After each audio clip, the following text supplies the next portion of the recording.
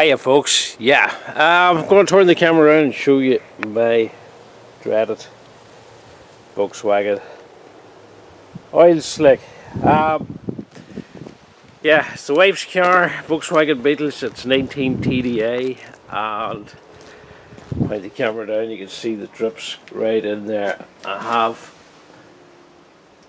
got an oil dish, an old drum. Underneath I've caught the oil, and the rest of the oil's drained out of the car, but the sump's broken due to the fact probably it could be speed bumps, speed ramps, whatever you want to call them. These are things that the council, the government has added to the roads to slow traffic up in built up areas. And unfortunately the Beetle sits quite low to the road. We'll get in underneath and have a wee quick look. Now, I have the sump plug removed, the rest of the oil's drained. I don't know if you can really get in here. You can see the crack has went up round here. Actually, the car, I think, has had a drive here, and the pressure going up has split the sump in around here. Usually you get them broke from the underside, but not this time. So we're going to remove all these bolts right around both sides, quite a few. We're going to remove the cable from the, I think that's a low level switch, and the sump is also joined round the edge of the gearbox. 1, 2, 3, I think there's 3 bolts around the edge of the box. So once we get these all removed, we'll drop the sump down and we'll get another look at it. But what I need, you can put an Allen key up into the middle of these, or a 10mm socket. We'll need an Allen key to access. There's one, I don't know what, you see these in here, there's 2 hidden up in here. It's quite difficult to get at, so we're going to need a swivel head Allen key to go up in here to access 2 screws, but we'll show you that in a minute or two. Okay, I have the sump off, bolts and all's out, and we'll just turn her up on our side here just to have a wee look at the damage. It's hard to believe, it's not a lot. I'm trying to get the camera down in there. See the tip here? Crack down there. I think it's got a drive from underneath. This is pushed up and a split right up here. And I don't see in there close enough, but you can see a slight cracking along there. So that sump is completely scrap. Now back across here, the 3 long gearbox bolts, 16mm. Need to socket one, spanner would have done the rest, but socket would do the whole thing. I think there's 20, you need a 16 force, 20 of these boys that actually hold the sump up to the bottom of the car. Let's see if we can get them up close enough here. 10mm head, hexagon head, and inside you can see there's an Allen key insert. I have used these. Let me get the whole thing in front of the camera. It's got a ballpoint head which actually swivels from left to right, and it's good for taking out the 4 back screws on the sump. Also, take this 10mm socket off. This is a quarter drive with like a swivel type head too. Got that a couple of years ago and I actually didn't use it till now. We'll go on to the car and we'll have a wee look where we're going to put our new sump on. Right, we're underneath. I have cleaned along here, used an old paint scraper. There was a wee few bits and pieces of silicone, also making sure that the head holes is clean. And this is the cast iron block right across here. Now there's 1, 2, 3, there's 4 screws across the front, I think. That's an aluminium housing. Now these here you don't want to over tighten them. And back here at the back, I'm trying to get the camera around. These back 2 sump screws here, this is plastic. I think these are studs embedded in the plastic. Sometimes they're aluminium. Definitely don't over tighten these, just sweeten them up, because if you ring these here, that housing actually is the rear crankshaft oil seal housing. If you split that, you're going to have a drip underneath your car. keep it all clean. Just check your strainer for the oil pump. That's okay. If it looks a bit grubby, take 2 screws off, take it out and clean it.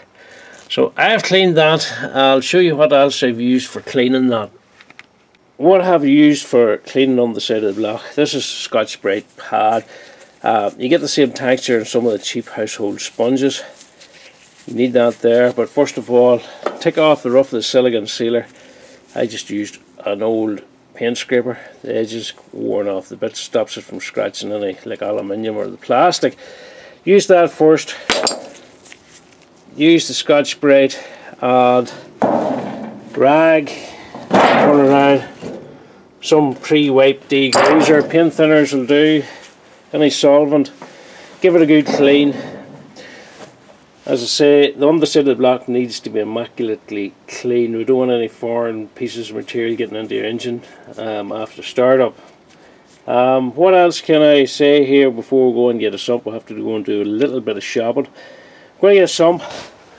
I have to make sure it has the facility for this sensor. So we'll go back in a wee while. We'll go and get a new sump and we'll see what we can gather up. Right, we've got a new sump here. Doesn't come with this low level oil switch, so I have removed this one from the old sump. I'll give it a good clean. I'll clean around the edges here. We'll turn it over. I'm going to clean this edge that goes up next to the bottom of the engine block. There's no gasket on this. We use a gasket sealer. We'll give it a good clean. We'll apply some sealer. Let it sit a few minutes and then we're going to put it up again the engine. Now, I'll try and focus in here. Sump's not dear. It's not a genuine sump by no means. There you have it. £22 plus VAT. What's that? Come on. £22 plus VAT. I bought myself a spanner. Bought myself a box of gloves. And there's my total spend there. £34.80. Something I want to show you before I put this actual sump on the car. These are the 2 difficult screws to take out of the sump, which sits in gearbox. The gearbox housing actually would be covered. These would be inside where the gearbox is. You really only have down through these 4 holes to get at these screws. Now if you look, I have my Allen key down through that hole and it's at an angle. It sits further in, and this is why you get down and you need this type of end on your Allen key, so it can swivel a little bit inside the head of the stud. So before you start this job, you're going to need an Allen key with this type of head to take these out. An ordinary Allen key will not work on there at a angle, so I just thought I'd show you that before I put this sump on. Sealers on. Basically that's roughly what I was looking for. To be honest, I think there's a little bit too much here, but we'll squeeze it on. We're going to let the car sit overnight before we put oil in it, and that will be dry. So we'll get ready, we'll get underneath and we'll get this up onto the car. Right, I have the engine filled with oil. I've given the car a test run and I've checked right round the sump and all seems to be brilliant. Everything seems to be okay. It wasn't that difficult a job, to be honest. A little bit of time, patience and minimal tools is required. I'll take a camera out here and I'll show you what tools roughly I used. Right, 19mm spanner for the sump plug, ratchet 16mm socket spanner will do the 3 gearbox bolts, 10mm socket, good long extension, ratchet, swivel head, and most important, these Allen keys with the swivel type head. You need them. Good quality gasket maker. Don't buy anything cheap. At the end of the day, you don't want to be getting it under the car again. A screwdriver, scraper, hammer, piece of wood just for breaking the seal on the old sump. Scotch-Brite or something like that, or one of those cheap sponges with rough material on them for cleaning in and around the bottom of the engine block to give it the clean. Also, you will need white spirit, degreaser or something like that. Give it a clean before you're putting on the gasket maker. So, if you like the video, give me a thumbs up. Please subscribe. I'm going to do another video in the next few weeks. I've bought a steel sump plate to go in onto this to protect the sump. Go to fit it. Go to let's say review it. Just give me my remarks on it, and we'll see how it goes. But in the meantime, take care.